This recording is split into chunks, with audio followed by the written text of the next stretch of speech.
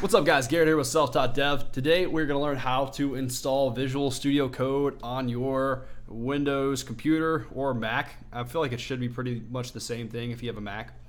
So yeah, I've been using Atom for about the past year, but the other three devs at my job use Visual Studio, and then everybody that teaches on front-end masters uses Visual Studio Code as well. So I decided to give it a shot Thursday, and it's kind of awesome. My computer, I haven't noticed that much of a performance difference, but on my work computer is a piece of shit, and I can definitely tell performance increase over Atom. So yeah, what we're gonna do, we're gonna go to code.visualstudio.com. I'll have a link in the description if you just want to click on it there. Then we'll click on download for Windows, and that should start the download for us down here in the bottom left corner. If you're using Chrome. If you're not using Chrome, I don't know what you're doing. Go back to Chrome. And then they've also got this extension library here with a bunch of other cool extensions that you should probably check out in addition to what I'm going to tell you about today. So after that's downloaded, click right there. That'll start the installation. And then we'll just click on I accept the agreement, sell your firstborn child to Microsoft. Click on next, next, next. I'm going to create a desktop icon, so I'll check right there. I'm going to click next again, install, and then that will let it start installing for us. Is that Sublime? Is that like a Sublime theme? Huh, that's cool. Anyway, click on finished after it's done, and then congrats, you have Visual Studio Code installed. If you had any trouble with that part, let me know in the description. Shouldn't have any trouble with that part. If you do, kind of worried. But anyway, now that you got it installed, we're going to talk about a few of the extensions that I have that I really like for it.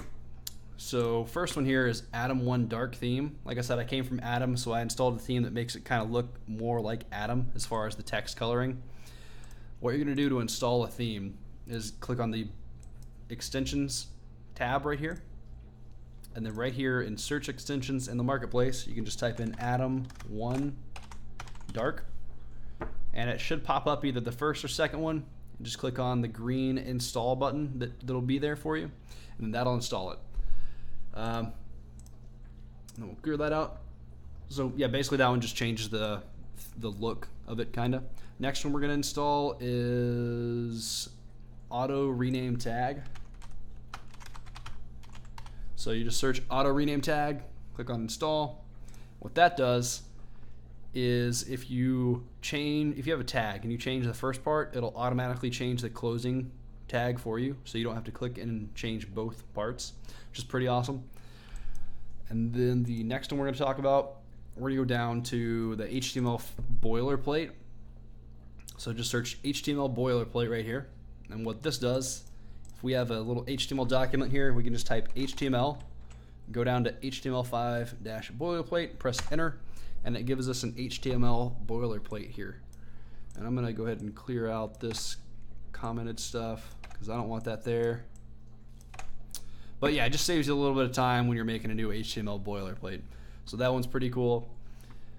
Then we also have bracket pair colorizer. What this does, it kind of colorizes the brackets that correspond to each other, so you don't have to spend as much time kind of picking out the brackets that pair up when you're making changes to your JavaScript files. So that one's really handy as well. And then we've got live server.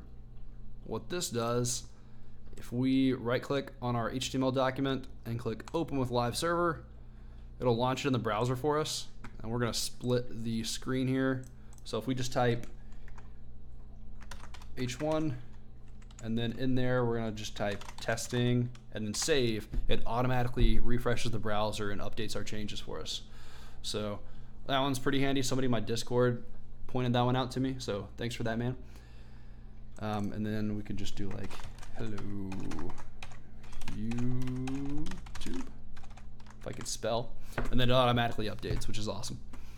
So another one I like is material icon theme. This basically just changes the icons for your file types here. I just like these file icons way better. And then there is the last one I'm going to talk about. I'm learning React, so I installed these React code snippets.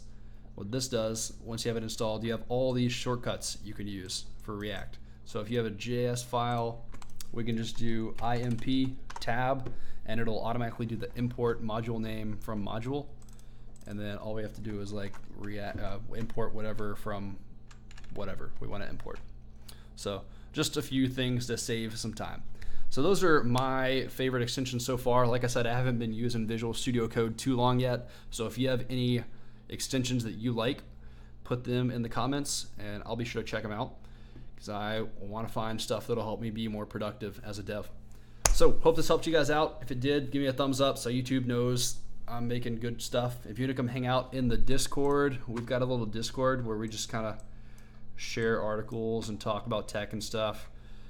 And you can just hang out with other people trying to become devs.